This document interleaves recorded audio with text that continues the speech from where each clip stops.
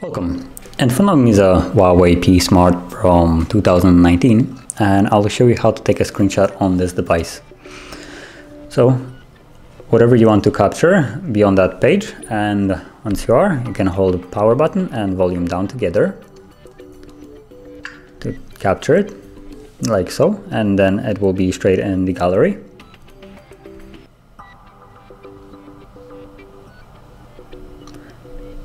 And you can also find it right here in the notification panel. So you can also tap that and it will do basically the same thing. So once that's done, you can go into gallery and as you can see, it's right here, both of them visible. So that is how you take a screenshot on this device. Now, if you found this video helpful, don't forget to hit like, subscribe, and thank you for watching.